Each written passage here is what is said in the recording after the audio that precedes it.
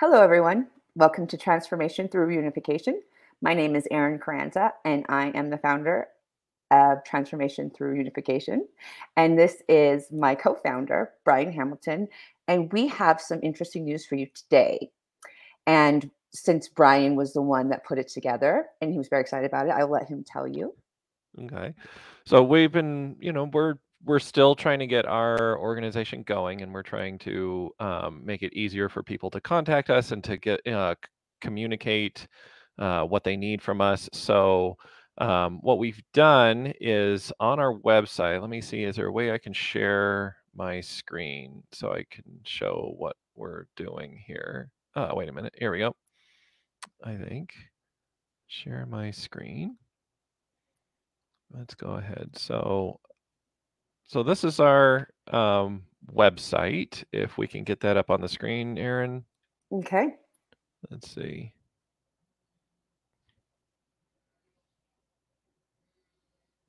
Bring it up now. There we go.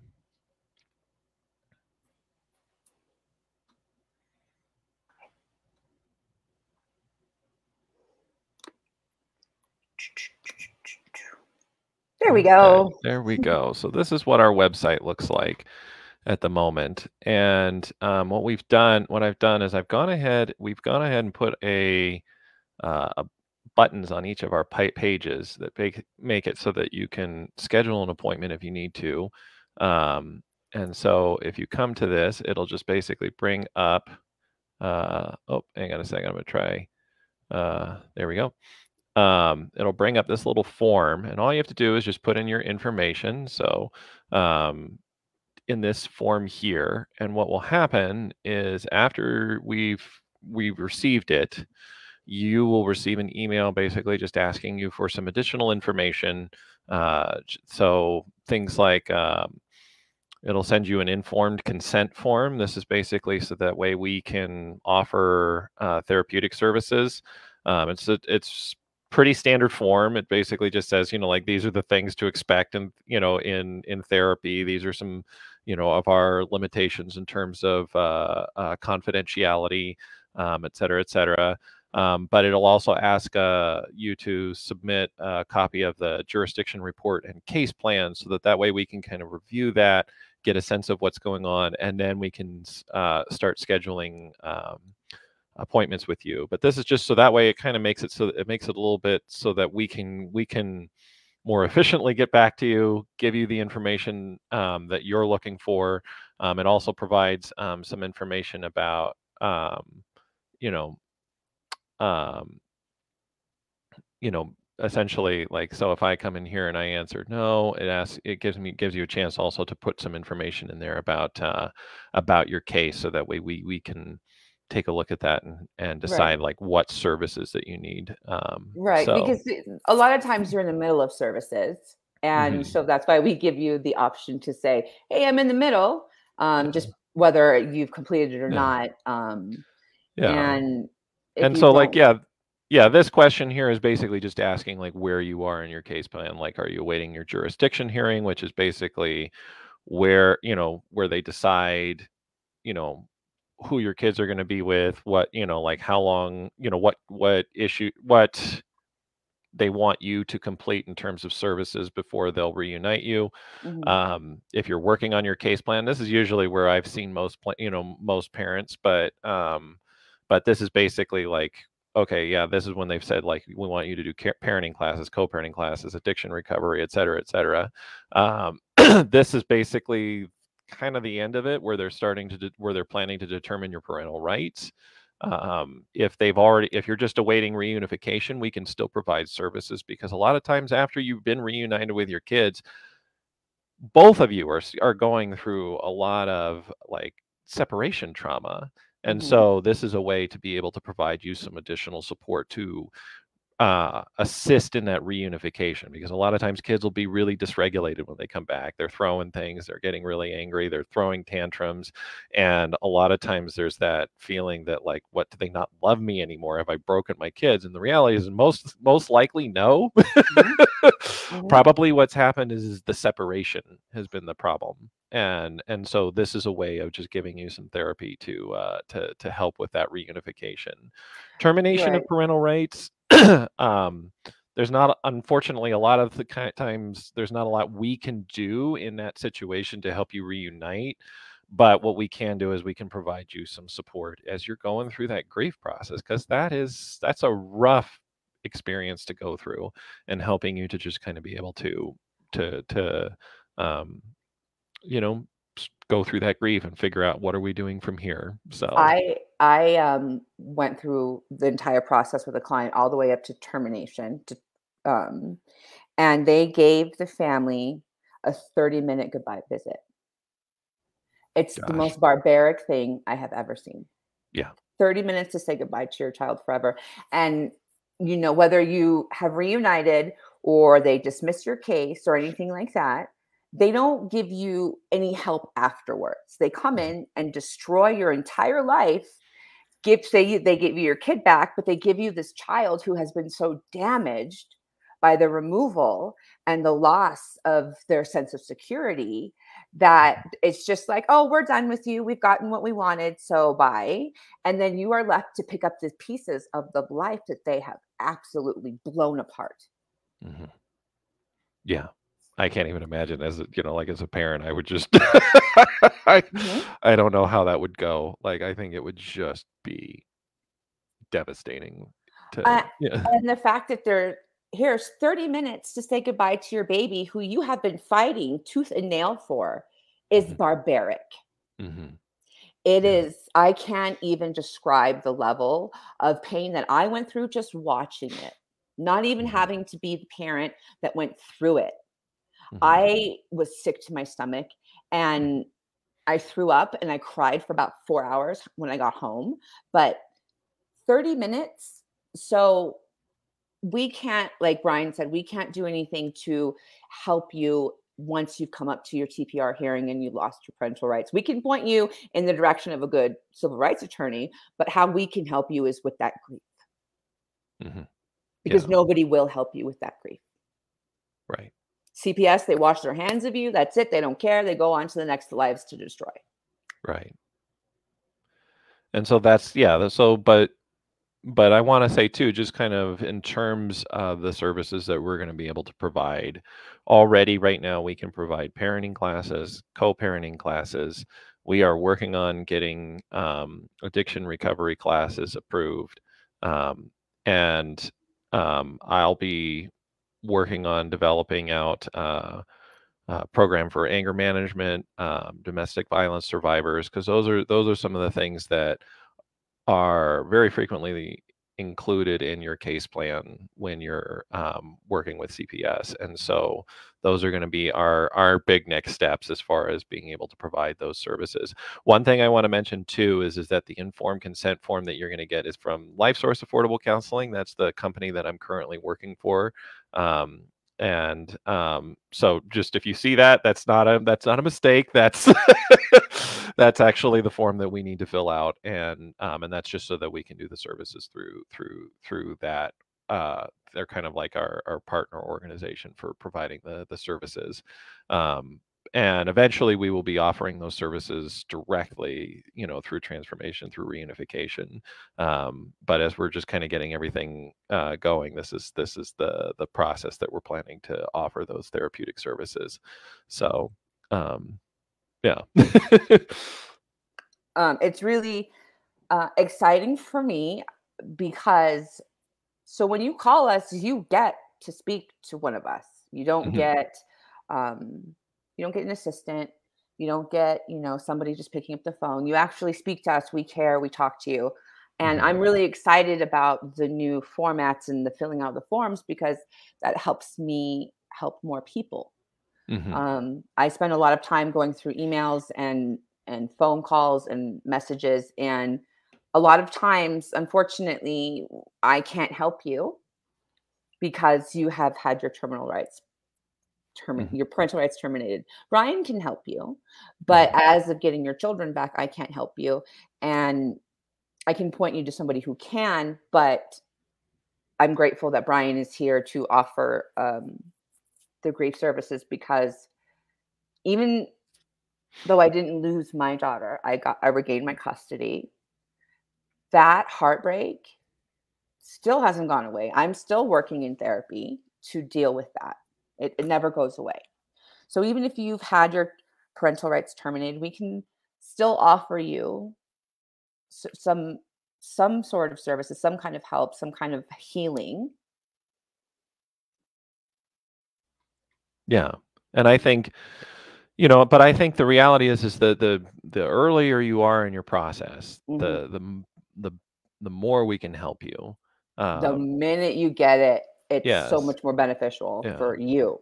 Yeah. And even if you're a parent who is, because here's another one of the things that I find is a struggle, is that if you're a parent who is a DV survivor, Mhm. and you've left that relationship, and um and you've established your own home, this can still happen, because there can be a situation where, like, if there is still abuse that's occurring, that can be a situation where CPS might get involved and go, why didn't you make a report? Why haven't you done anything there? And then they take your kids away, even though you have left the relationship. Right. And so Failure one of to the protect. yeah, so one of the things that we wanna do is that if that describes your situation, like, still, please reach out, because we can start to help you figure out, like, what you have to do to lay the legal foundation to make Mhm. sure that you can keep your kids, that they're gonna be, that they're that the law is essentially gonna be on your side in trying to make sure that you're, um maintaining that custody, because a lot of times that, like, if you can get that groundwork solidified, you don't even have to go through this process. Mhm. You've gotten it to a place where, okay, I have an attorney, I've filed a report with the police, I've filed a report with CPS, I've done all my due diligence, I can demonstrate that I have like a therapist, and that I have somebody who's helping me with kind of just identifying what I need to um, talk with my attorneys about. Those are Right. those are the cases where we can really be successful and keep you from even going through this Mhm. process. Yeah, because they like to come after the low hanging fruit. Hmm. So if they see that you have a support system, that you know your rights, that you're doing everything that you need to do before they get involved, they're less likely to continue the harassment. They're less Hmm. likely to come in and think, all right, I'm going to take this kid. I mean, it can happen to anybody. It doesn't matter who you are. I've seen them taken from therapists, lawyers, dentists, doctors, teachers, social workers. I've seen social workers lose their children to other social workers. It really doesn't matter who you are. It matters Yeah, how you prepare for what's coming next. right. And And if so, you are in the middle of your case and you're kind of like wondering what's happening, we can help you get really solid. mhm. We Yeah, one of the can. things, that I find with my clients is they don't even um they've never heard of a CFT meeting. Mhm. And this is such an important piece of the puzzle, because it's supposed to happen within, I think it's 90 days of your of once they've placed your children in foster care, or Mhm. with a family member. Mhm. And a lot of times they don't even they don't. It happens like 6 months later, if Right. it happens at all. And a Right. lot of and so a lot of times it's really important. One of the things that I'm talking with my clients about is, have you had that meeting yet? Because that's if you have that meeting, that's demonstrating to them that you care. And even though they aren't offering it like right up front, um, being able to say, like, hey, I would like to have a meeting so that we can discuss, like, where we are. And Aaron and I can provide you with kind of like an overview of, like, these are the questions they're going to ask you about. These are the things that you should expect to be, to advocate for when you go into that meeting. Right. Yeah, I know So, it's scary to be able to interact with CPS, but those are the ways that we get. We teach you how to Yeah. interact with them and on a positive way so they can't turn around what you say. Um, and we teach you how to speak to them, how to present in court, how to ask questions. So it won't be used against you, because they will use everything against you. Mhm. And if you're just now starting in your case, you should know that from your court hearing, the caseworker must give you your referrals for your services within 7 days. Mhm. The time frame to do all of your services is so fast that Mhm. they must give it to you within 7 days. If they don't, you will not make it in time for your 6-month hearing. Mhm. And tend to do that on purpose. So if you're just now starting, make sure you are up their asses about getting your referrals. They have 7 days to do it. Mhm. Hold on, I gotta Yeah. get my charger. My Yes. phone, my computer's gonna die. Hold on, I'll be No, right no back. worries. Brian, you Yeah, take so it. yeah, so and kind of just mirroring what Aaron was saying is that like um a lot of times they are going to tell you those things. And so it's important for, to advocate for yourself and to say like, "Hey, I haven't received this information. If you could please, get back to me as soon as you can." And then, and if they aren't getting back to you, being able to advocate with the next person, is to say like, is to go to their manager and state, I haven't received this information yet. I'm not sure where I'm supposed, what I'm supposed to be doing. Those kinds of things. Once I've seen families where um, they weren't getting that information, and then once they started advocating for themselves, and and it's important to make sure that that you're assertive and stating, very clearly, like, this is what I need, without getting combative about it, by basically saying, like, I haven't heard back from you. If I don't hear back from you by X date, then I'm gonna have to, to contact your supervisor um, to escalate this. And I have seen families where like they were just kind of trying to be, like not ruffle any feathers, not really doing anything, and to potentially bring the wrath of whatever from high atop the thing down upon their heads. And but once they start advocating for themselves in that very assertive, polite manner, things started moving. And I've seen families like within weeks start to get Mhm. um uh like discussions of reunification going and getting unsupervised visitations. And that's what we want to do. And that's why it's so important to be able to communicate with them. And I know for so many families it's terrifying, because they'll go in and they'll be like, they'll ask you something really simple and you're like, "Oh yeah, no big deal. Yeah, I'll do this." And then all of a sudden now you've got this piece of information that they're using against you to, justify taking your kids away. Mhm. And but the biggest thing is just being able, figuring out how to communicate with them in an effective way so that that doesn't happen. Or if it has happened, figuring out a way to communicate with them effectively so that, you are advocating for that, for your, for you and your family, and demonstrating that like, I am a good parent. And it is amazing how once you start kind of like complying and cooperating and advocating for yourself, how quickly those, you know you can get your kids back and start making real headway in your case. So, Yeah, when I started out, I was like, "Oh, I'm gonna burn this house down." They took away my child without a warrant based on lies, and my husband was only trying to control custody. He didn't want to pay alimony, so I was ready to just burn it down. I told my caseworker I didn't give a fuck what he thought or her said, and I was just all piss and vinegar. And then I realized that that wasn't getting me anywhere. right. You have to play the game, and we'll teach you how to play the game. Mhm. Now, I left dependency court with my custody intact, 50-50, and then we got kicked into family court. So I can tell you from personal experience, I know what needs to be done to get dependency court. I have testified in 7 different states and also globally. I'm an expert in CFT meetings. I'm a court-appointed advocate. And I learned how to play their game by watching and really have to be polite, but also stand your ground. Mm-hmm. You have to not be a pushover or too quiet, but you Mm-hmm. can't be a raging bitch Mm-hmm. because they will use that against you. But you have to be polite and demanding at the same time. These are your children. Mm-hmm. And you need to show the court that you will do whatever is necessary to get your children back. When the court Right. says you need to jump, you say, how high? Right.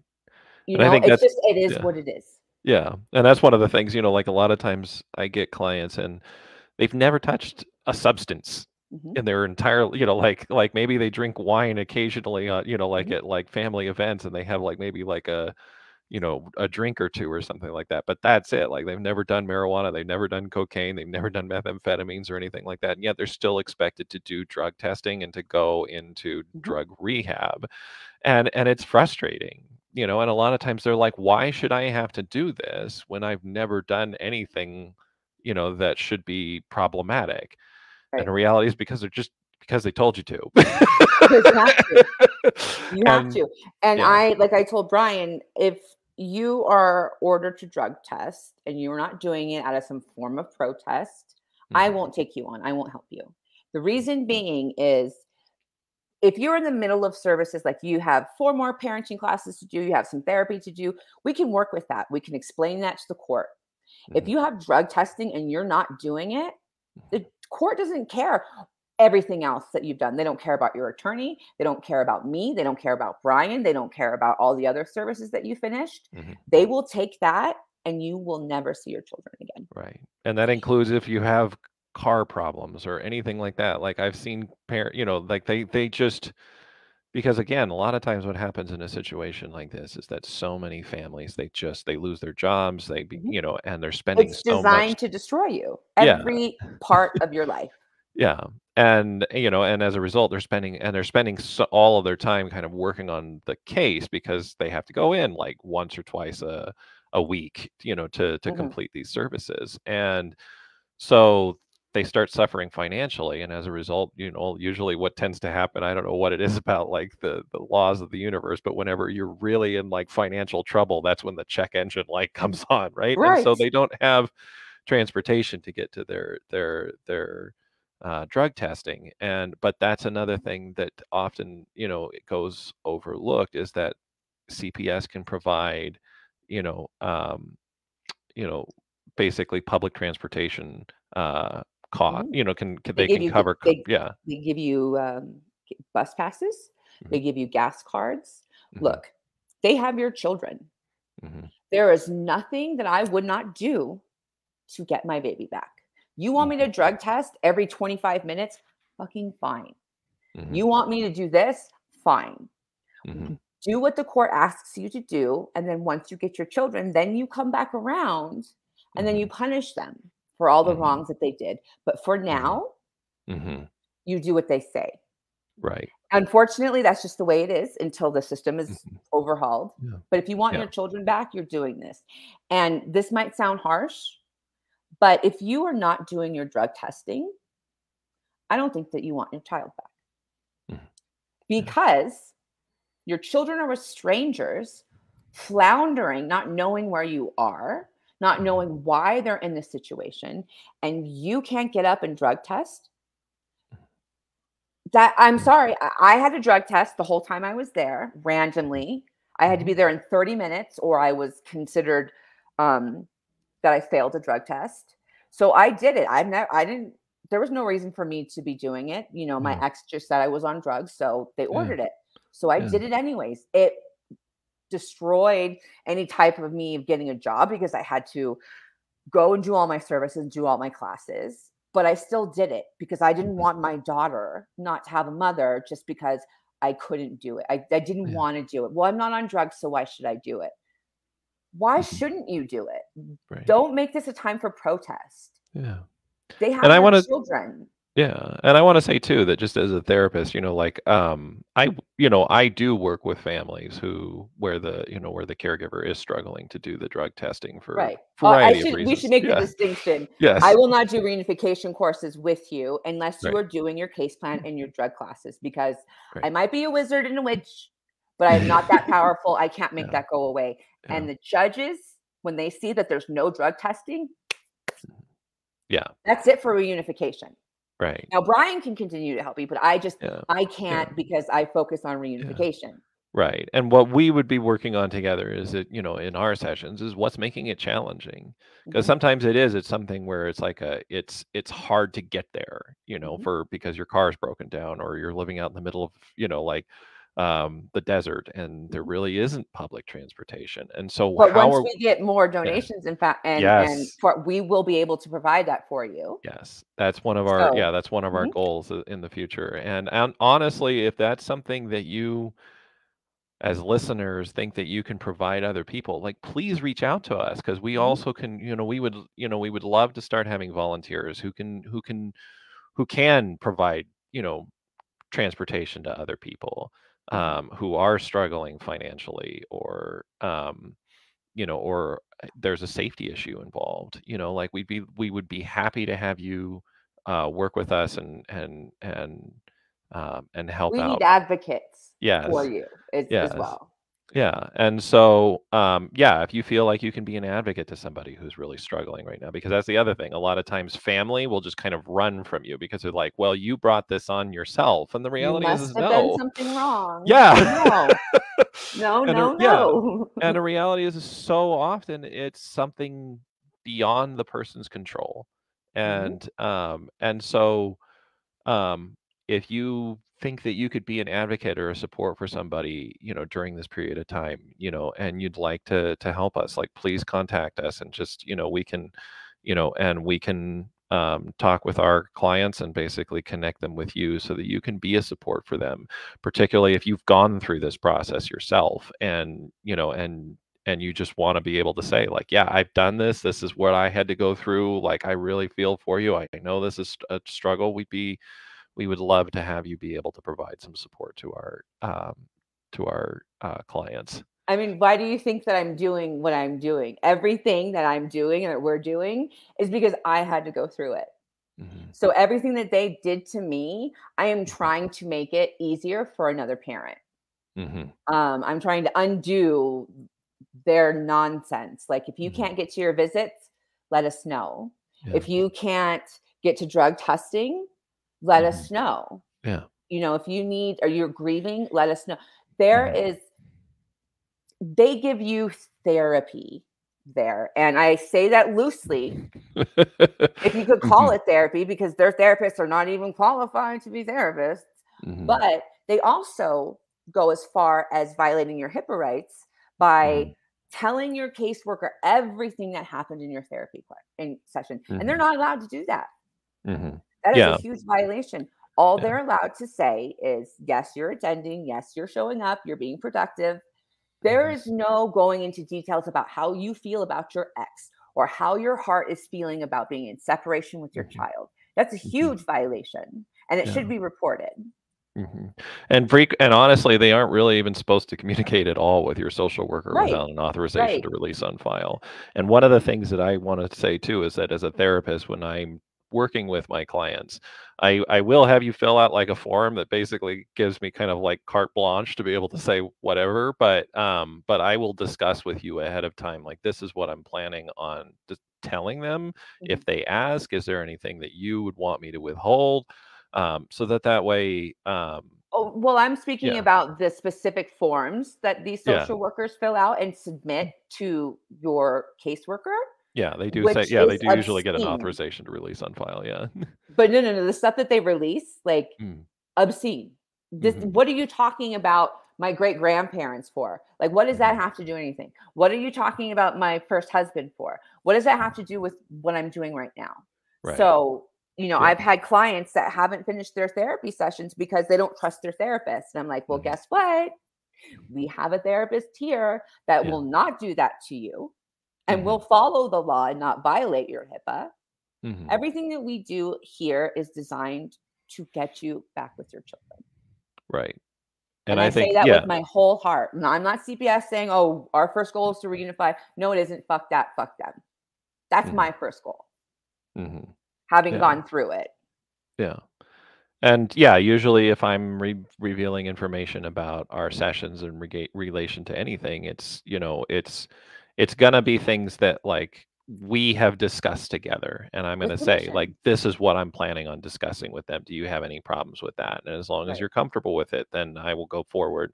But I have had clients say, yeah, I don't really want you to talk about the fact that we've been discussing my, as Aaron was saying, my grandmother for the last 3 sessions, because Yeah. they're not going to understand what that's about, even though we There's a recognize. history of drinking because grandma and grandpa had a few ones on their wedding day in World War II. Literally, that's what happens. Yeah.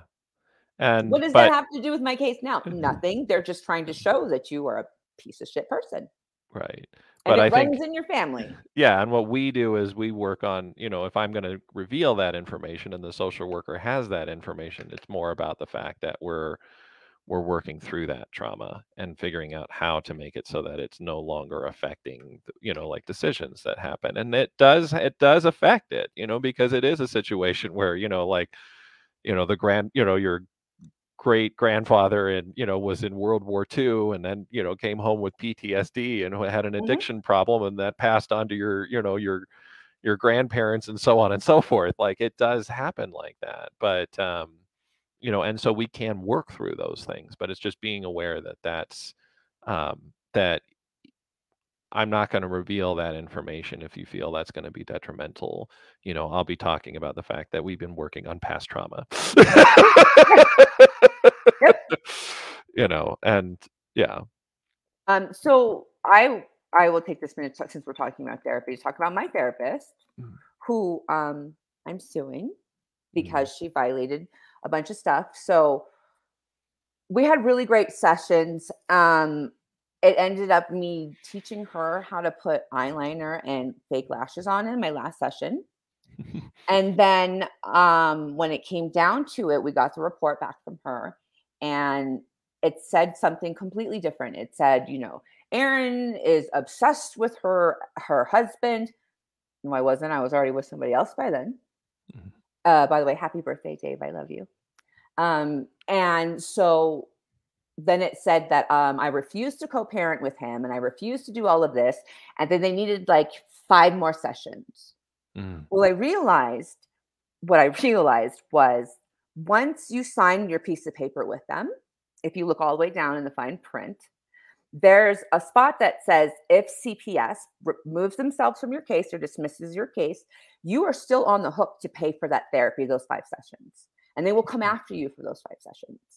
So I was talking to a friend of mine, Mr. Davis, and he goes, that looks a little bit like conspiracy to commit fraud with a social worker. If I mm, don't know, look into it maybe. And I did look into it and I reported her to the Board of Behavioral Sciences.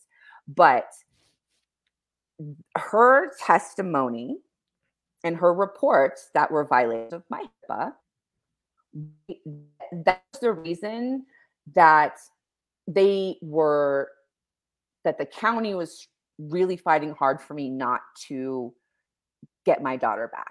Oh, well, look at the therapist says she has issues with her husband. She's still in love with him. She's still obsessed with him. She doesn't want to co-parent with him.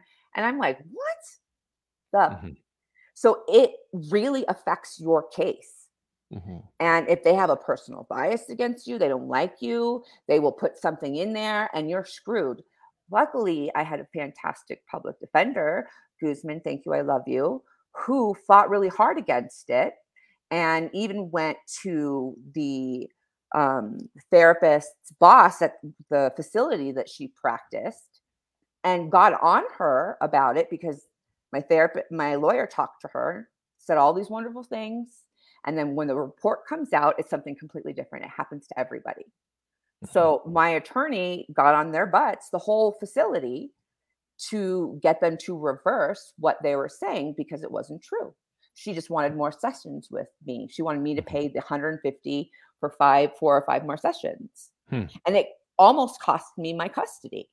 Yeah. And I We want to won't say, do that to you. Yeah, I wanna say yeah, I mean, there are times when it's challenging to say something, and I do and I will talk with, with my clients about that and say, like, "This is an area where I really I know this would be helpful for your case, but I can't comment on that because of X, Y, or Z. Hmm. Or it may be a situation where like we're seeing something, I'm seeing something in our sessions and I do have to report on, I may, I'll put it in a progress letter, but I'll explain to you like this is what I'm planning on putting in and how I'm, planning on wording it. And I do work with your, with your attorneys and just make sure that, because again, not going to lie, but all, and it, in my progress letters, but I will say, I do recognize there are sometimes those like statements that you put a particular way, and they're say, and they'll be like, well, this could be potentially read this way as far as like a legal Hmm. for legal purposes, and I can be like, okay, I'll reword that a little bit so that it's it's not going to hit that landmine potentially. Right. Yeah, but that's yeah. So I am very upfront about what I'm going to what I'm going to put in my reports. And if there's anything too where, because as a mandated reporter, there are times when I do have to report things like, you know, child abuse or something like that, or, or child neglect. And if that happens, like, I'll let you know so that you're not wondering, like, how did they find this information out? I'm going to, be very upfront about it. Even if it's something that's been reported before, I do have to put it in there. Um, uh, um, so just but that's just some of those things. And if there's anything that you don't feel comfortable discussing, we can still work around it. Even, it's challenging, and I feel it. But, we can We are not discuss in those cahoots things. with CPS. We are Right, here to help you. So you right. don't have to be afraid of what you can and can't discuss in therapy. We Mhm. want you to get your children back. We Right, want you to get better. We want you to be stronger. We want you to have better mental health. right. So we will do everything to make that possible as long as you put the Yeah, effort in as well. But yeah.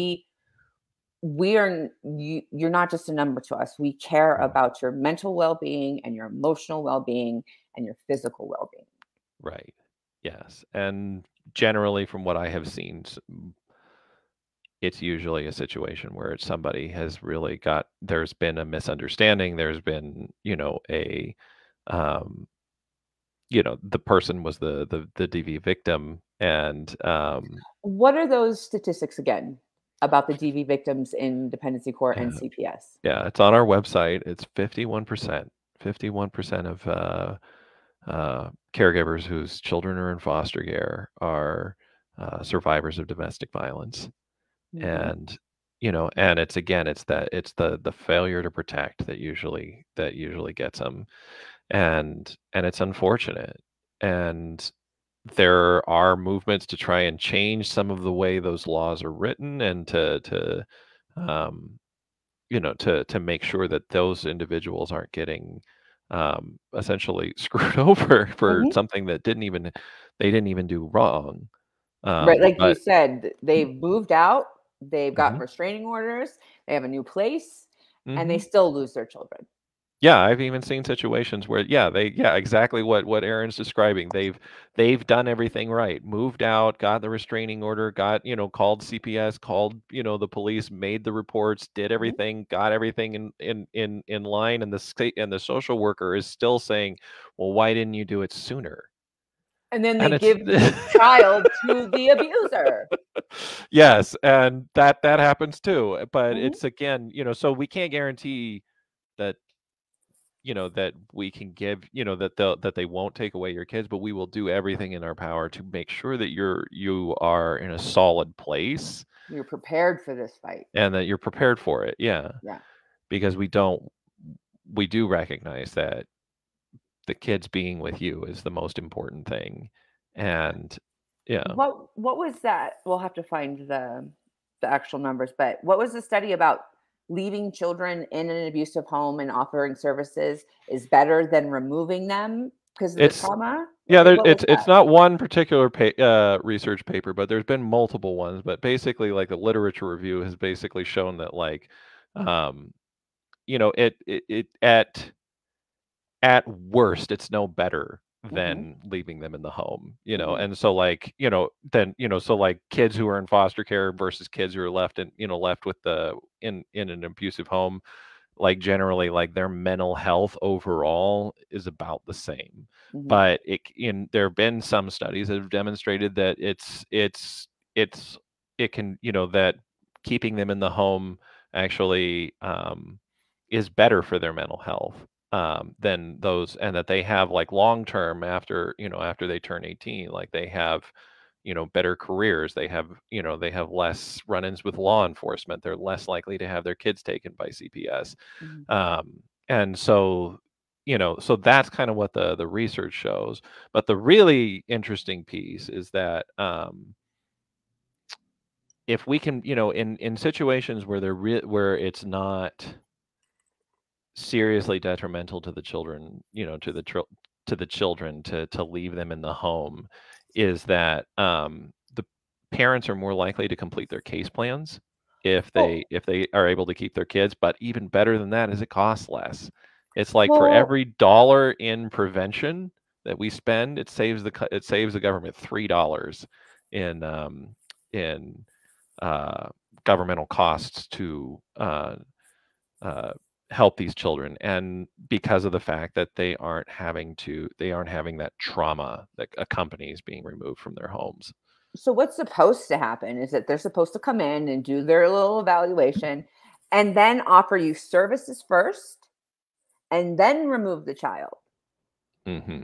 Services first and then removal. They're not doing that. They're coming Right. in and they're snatching kids away, making you go to court, giving you 10 minutes to look at your freaking paperwork, and then making you do services.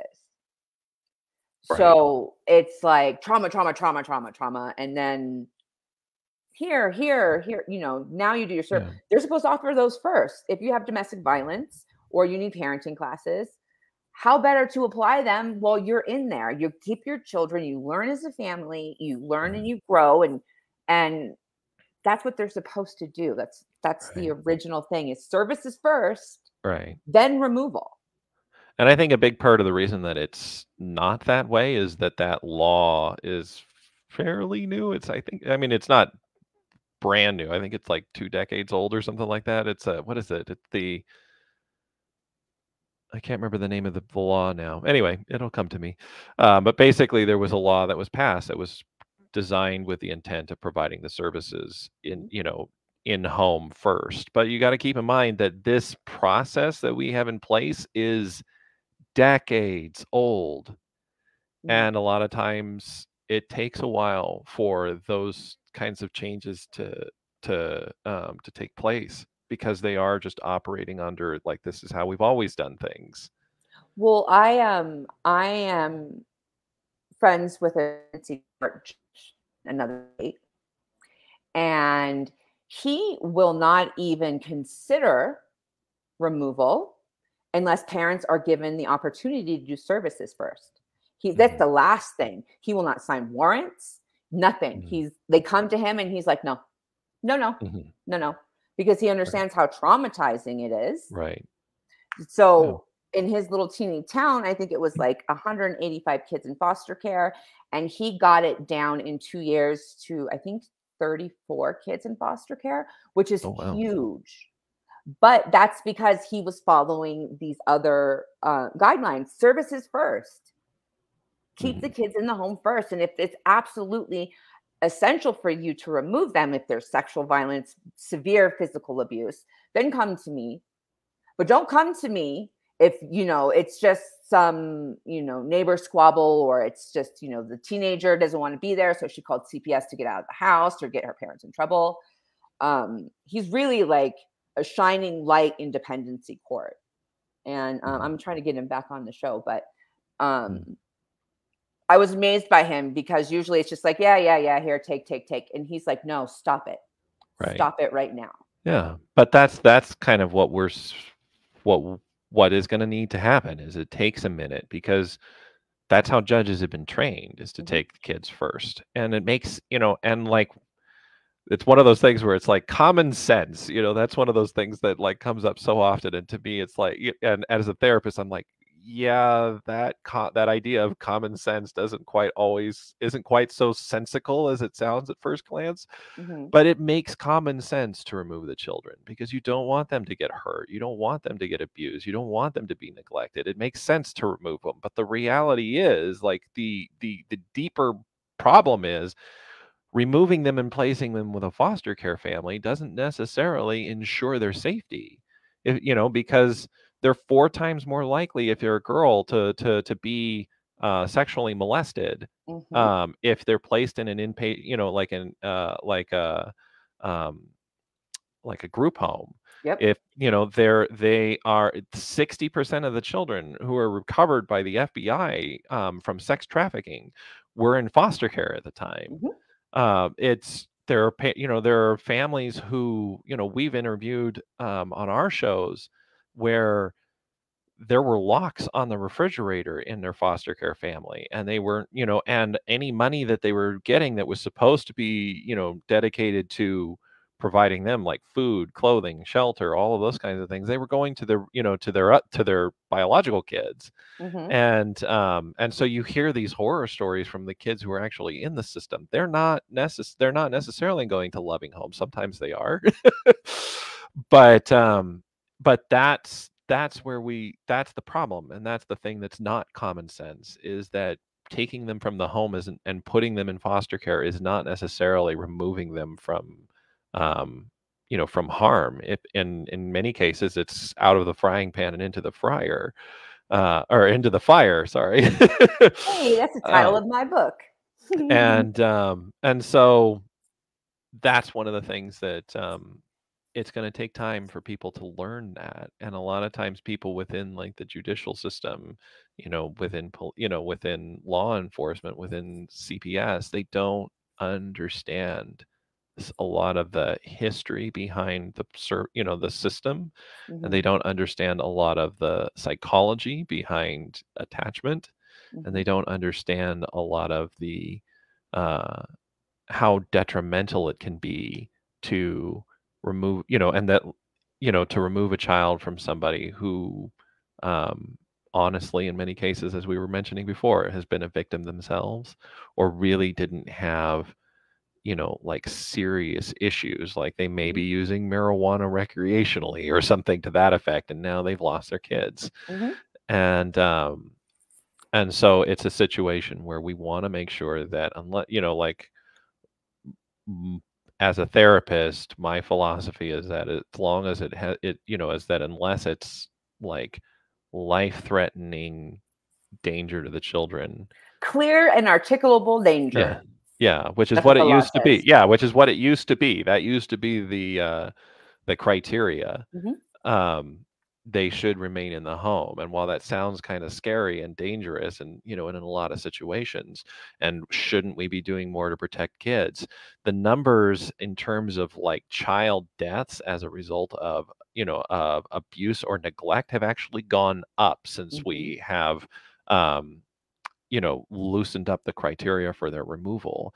And so it does it, and that's partly because while we've increased the number of people who can report, we've actually decreased the number of people who can investigate. And so this is part of the reason why we get into this situation where kids are being removed, and um, at an alarming rates, is because it's, is they're, and they aren't being placed in safe homes, is because the resources that are available to do that have gone down.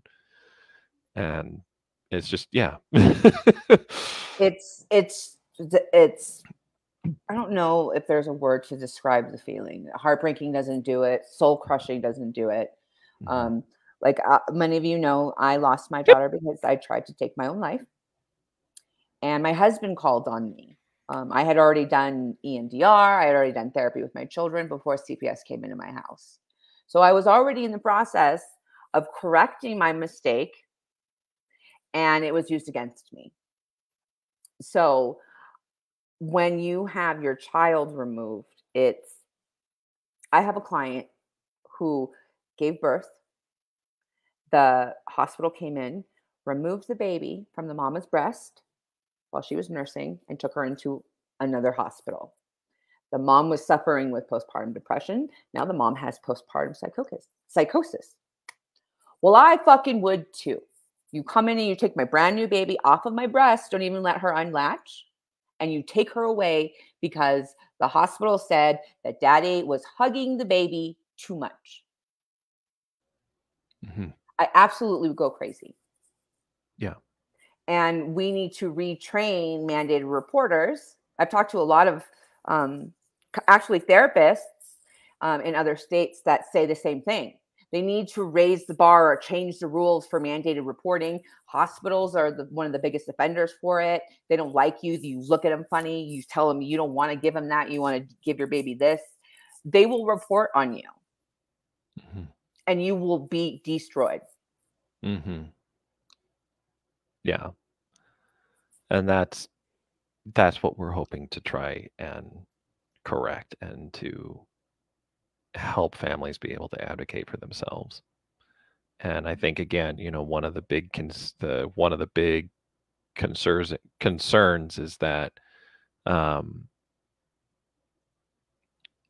a lot of times families are just scared to connect with CPS. And so what we really want to do is we want to try and help you find those the strategies that can help you do that, and also to work through the things that are making it difficult to connect, or to talk with CPS, because a lot of times what happens is when we encounter that, what I've seen in clients is that it's bringing up old trauma. The way that the CPS worker or the judge or the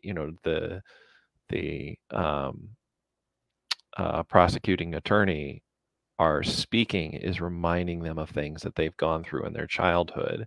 And as a result, they kind of go back to these sort of like defensive strategies that essentially got them, that helped them survive in a very toxic situation when they were younger. Those defensive strategies aren't working in this particular situation. And so helping you work through that and get to a place where that, you're aware that energy is coming up, and that is not a strategy that's going to work in this situation, and helping you find new ones that will get you through that, so that you aren't feeling triggered like that when you get into the courtrooms. I tell my clients, you have to read these horrible reports and all of this crap that they say about you is not true. It's just noise. And noise can't hurt you. Don't let it trigger you. Don't let it make you become what they say you are. It's just noise. And noise can't hurt you. So even though it's painful, I know I read some of that stuff and it ripped my heart out because it's untrue. It's just noise. Right. And noise can't hurt you. Don't let them make you what they are accused. Don't become what they have accused you of being. And we can help you not, because they're very good at that. Right. Making you look unhinged, making you become unhinged. Right. And so, yeah, so that's about all I think we have to say today. Yes, it is. But thank you for tuning in. If there's anything that you need, please feel free to reach out. Again, the website is www.transformationthroughreunification.org. Take a look at our website, see what we have to offer. And if you want to make an appointment, just click on the button. You saw the form that you can fill out, and that'll give us a chance to connect with you and start to help you work through your case. So we also have our donate button, and you can donate whatever amount you can, and it will go to helping parents get to their drug classes, go to drug testing, to visits, to court. And if you can't do that, you can also advocate with us and email us, and we can use you and your time to help other parents. So we really need to stick together and help other parents that have been through this. And if you have a story you want to tell and talk to us, let us know, and we are happy to help you.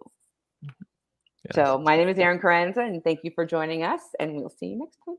All right. Take care.